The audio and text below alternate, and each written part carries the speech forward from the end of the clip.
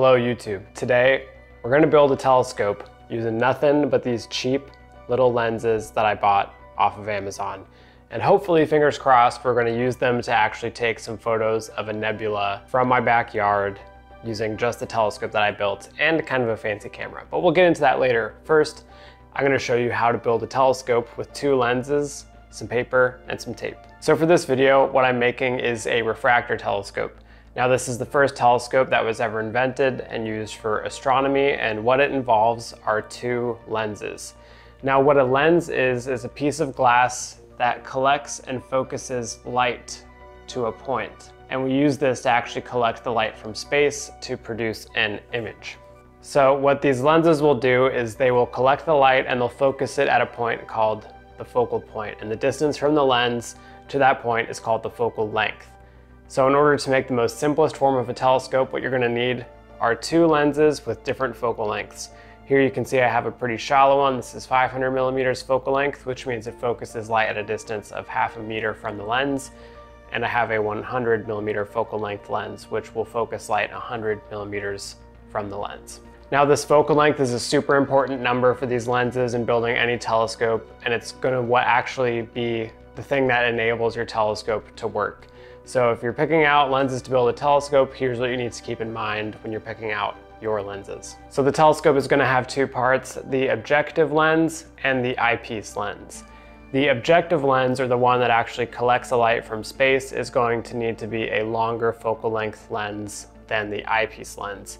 What this lens will do is collect the light and focus it to a point to form what's called an image.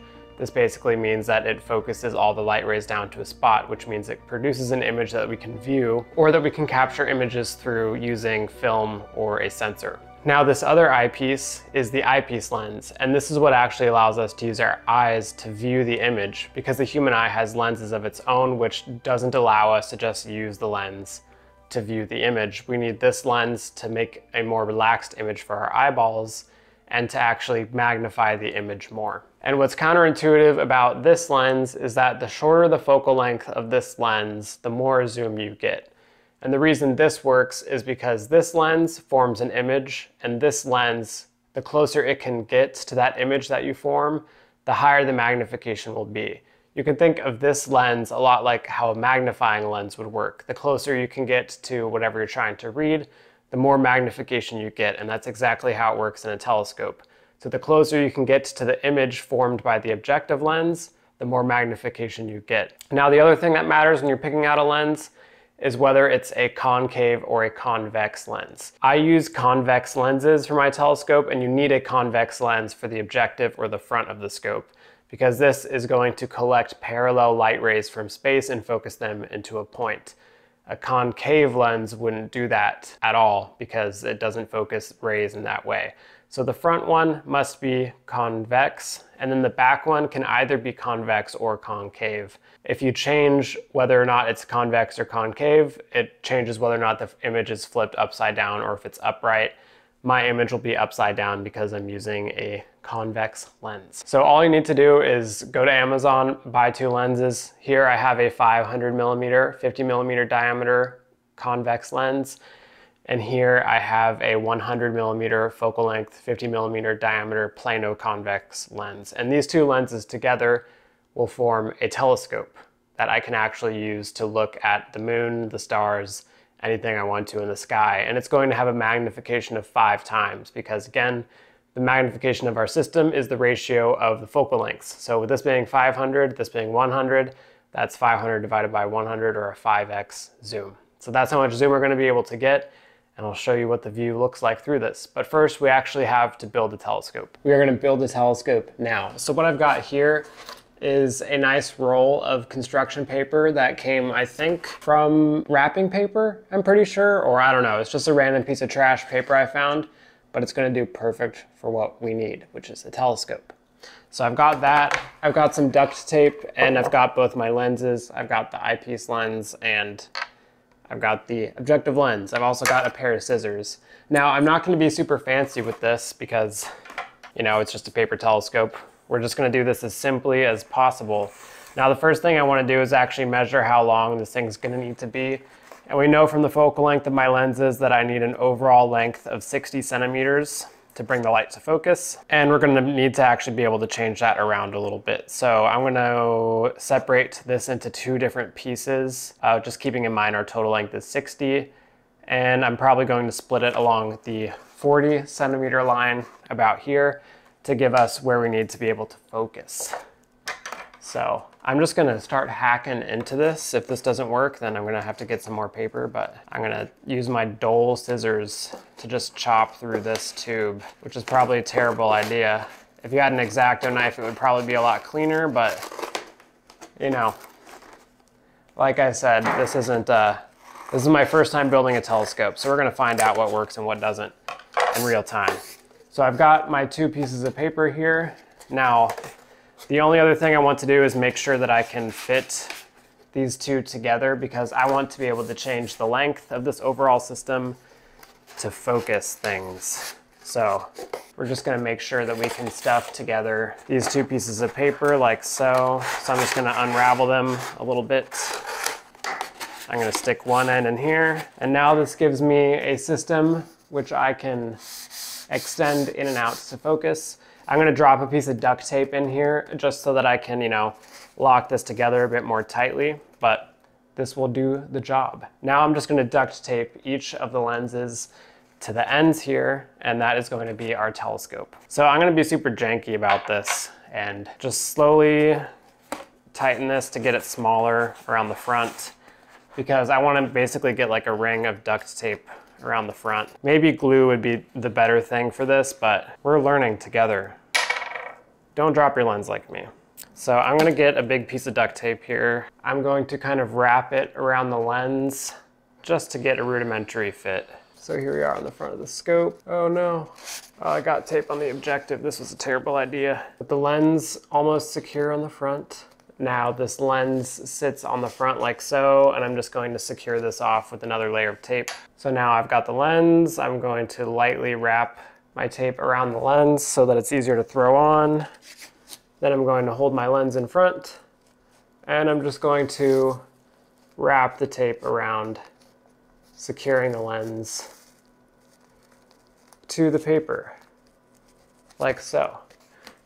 And now you can see I'm holding the lens with the tape, and I'm gonna drop in another layer of duct tape just to keep this safely attached. Now this isn't the best design in the world, but this is going to work, and it's really simple to do. So there, we've got our front element secured to the scope just with duct tape, and now we're going to secure the rear element, the eyepiece, to the back. And then this will give us our whole telescope.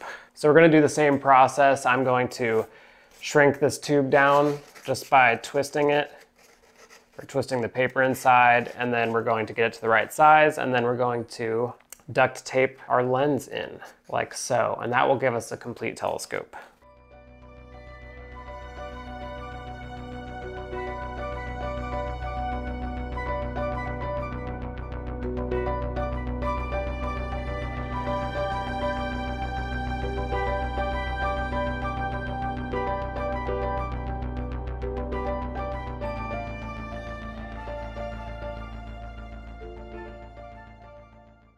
All right, so now just so it's easier to view through, I'm gonna duct tape it onto this tripod, and then we're gonna take it outside and see what it looks like. Now you may be noticing that this has a lot more duct tape than earlier, and it's because I accidentally put the wrong lens on.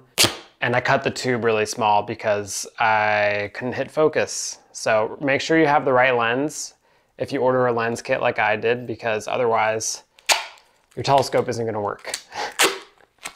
So with the tripod, we'll be able to at least get a slightly more stable view, and I'll be able to show you guys what the view looks like through this thing.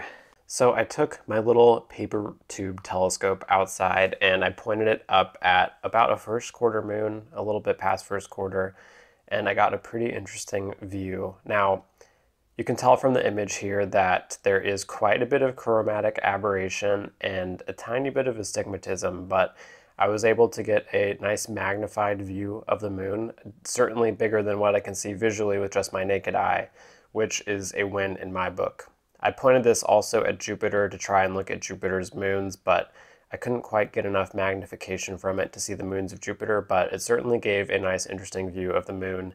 And having the big lens for the eyepiece also made the view pretty interesting as well. It's not like a tiny eyepiece that you'd be used to from a normal telescope. But now comes the interesting part, and the part that you probably won't be able to replicate at home, which is we are going to use this as an astrograph. Now, an astrograph is simply a telescope that its sole purpose is for taking photographs. So we're going to convert this cheap instrument into something that is designed for the use with only cameras. Now, the thing that changes with this optical system is that we no longer need the eyepiece lens. If you recall earlier, I mentioned the objective lens, the front lens, actually does all of the collection of light and it focuses it down to an image. Now, the only way you can view that image with your eye is by using an eyepiece lens to remove the strain off your eyeballs and be able to see the image in a reasonable way. If you're a camera sensor, that is unnecessary, and all you need is the objective lens to focus and form an image. Now, one of the things that racked my brain for a while about this telescope system without an eyepiece lens is that there isn't anything online that tells you how a single lens is able to magnify an image. All of the explanations online for how a telescope works include some discussion about the eyepiece as the thing that does the zooming or the magnification. So I got really confused and I had to learn about geometric optics, which I'm going to give you a quick 15-second synopsis on right now to show you how the telescope actually works. All right, it's Future Bray here. I've got a pen and a paper, and I'm going to role play as your high school physics teacher for a moment and give you a lesson about geometric optics in case you forgot what it was from high school. In order for you to understand how telescopes work, we have to talk about optics, and we have to lay out some ground rules for geometric optics, which I'm going to do for you now. We're going to get into some ground rules. So first, we have a lens, right? So this is our lens. This is the double convex lens in our telescope system. Now, this lens has a thing called the principal axis, which is anything parallel to the center line of the lens, like so. Now, for geometric optics to work, which is basically like drawing lines to figure out how optical systems work, we assume that this lens is thin. In reality, there's some stuff that goes on inside the lens, but for a simple approximation like this, we're not going to need to talk about that. We have the principal axis, and we also have the thing called the focus point, or the focal plane, whatever you want to call it, and the distance between the lens and this focus point is naturally f, or this is the focal length of the system. Now, we're going to start drawing some light rays. And the rules about these light rays are that if a light ray is incoming and it's parallel to the focal plane, then it goes to the focus point. So let me draw you a light ray like so. We'll have an incoming light ray from space. If it's parallel to the principal axis, that means it must go through the focal point. So as it goes through our lens, it goes in through the focal point, like so. Get it? So if it's parallel to this midline, it goes through the focus. Now, if a light ray goes through the focus, then it comes out parallel. So this is true in the converse as well. If any light rays go through our focus and they hit the lens, they would exit the lens parallel to, that's a really bad line, but you get what I mean. It's parallel to the principal axis. Anything that goes through that goes through the focus. All right, so for a simple approximation, this gives you the groundwork for how the telescope works or how lenses work. Light that comes in parallel to the midpoint is focused at the focus point. Okay, and the one other rule we're gonna have to keep in mind is that whenever two light rays cross inside this system, you form a real focused image, which you can use to take a photo of with a camera. So we could put a camera here, say, or a sensor. This is a sensor, and we can form an image from any light rays that cross down together and focus here at the focal plane. So that's another rule to keep in mind. Now we're going to talk about how the simple telescope works, the one that we've designed here, because this will kind of help you understand how it works with just a single lens. Now, the simple case of the telescope that we're building, we've got two lenses. We've got our primary or our objective lens, that's our eyepiece lens, or sorry, no, our objective lens that collects the light. And then we've got a eyepiece lens here as well, this one of a shorter focal length. So we'll go ahead and label our principal axis, which is the midline thing. And then here we've got our eyeball where we look at the image. It's kind of a creepy eyeball. Anyways, when light rays come from space, they're parallel because they're infinitely far away. You can research that more on your own time if you don't agree with that statement. But we'll have a light ray coming in. We have parallel light rays coming in from space, right? Like so. What happens with these light rays is they'll come to focus at the focus point of our first lens, like that. You know, bang, boom, focus. Now, what happens after this in a telescope we look at with our eyeballs is these light rays actually push through the focus into our next lens, and our eyepiece lens actually writes them back into parallel rays, which our eyeballs can actually focus and view an image from. Now, the distance from the first lens to the focal point, that's our focal length of our first lens, which we'll label like that. And then for our next lens is the focal length of our second lens, like so. Now, this lens is like a magnifying lens, which I explained earlier. The closer we can get to the image formed by the first lens, then the more magnified our image is.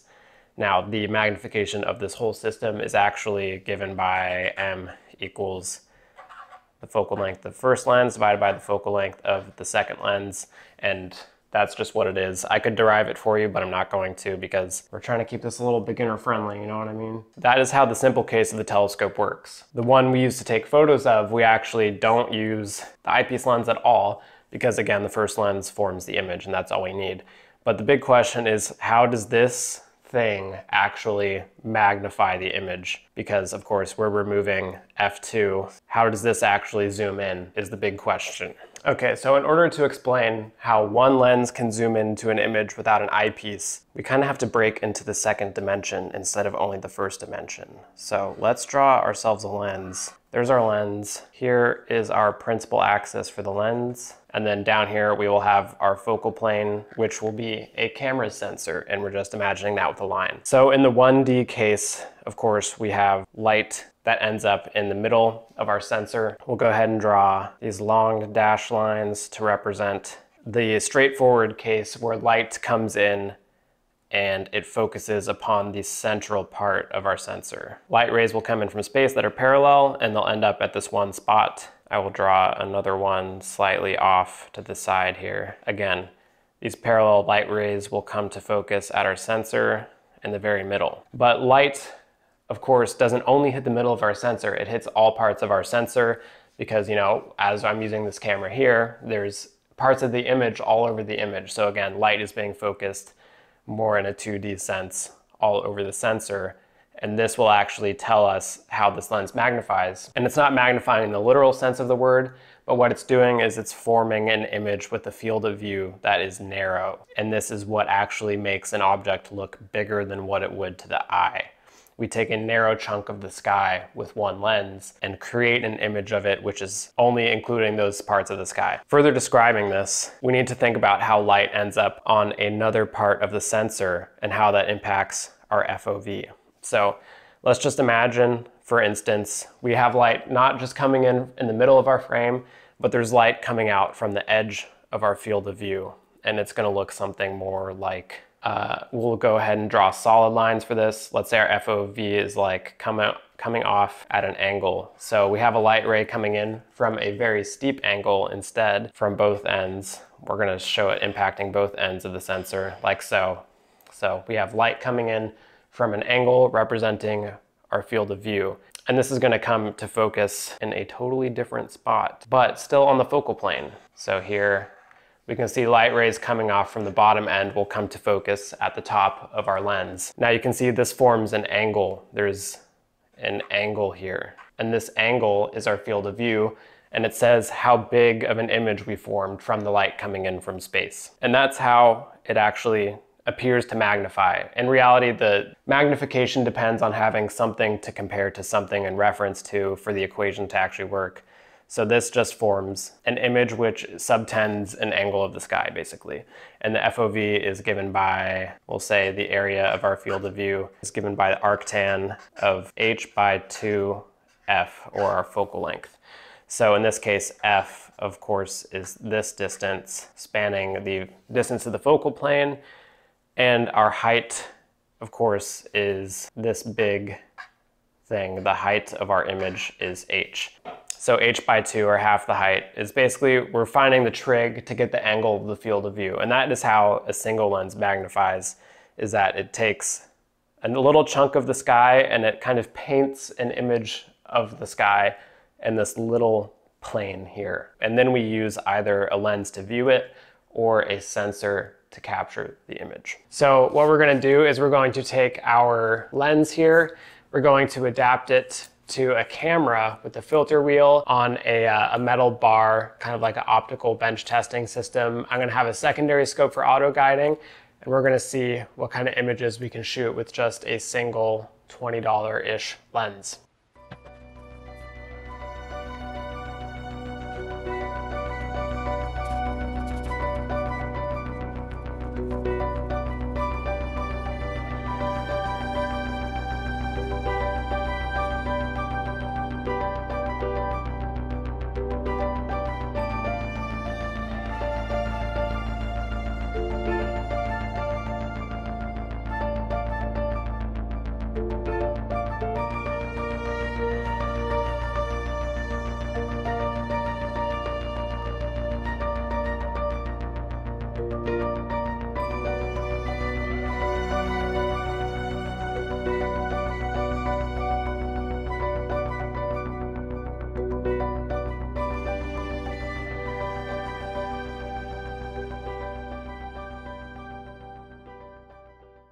I've got all the optics set up now. I have a little guide scope here to make sure we can get nice sharp long exposures. And I've got a relatively rigidly mounted cardboard telescope. We're gonna take this outside now and try to shoot some images with it. I'm gonna try for the moon and maybe a nebula if I can do well at all. I don't know.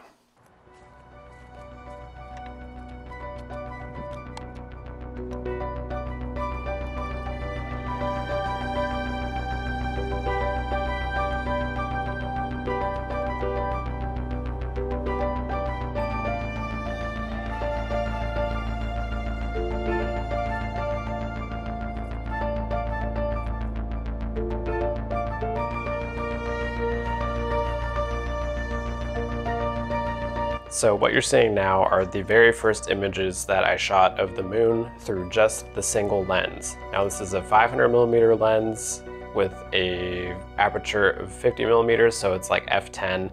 It's slow, it has a lot of zoom though, but single lenses like this that are very cheap suffer from a lot of optical problems.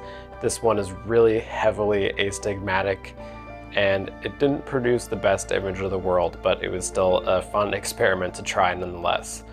Now, if you think this moon looks really bad in focus, wait till you see this Orion Nebula.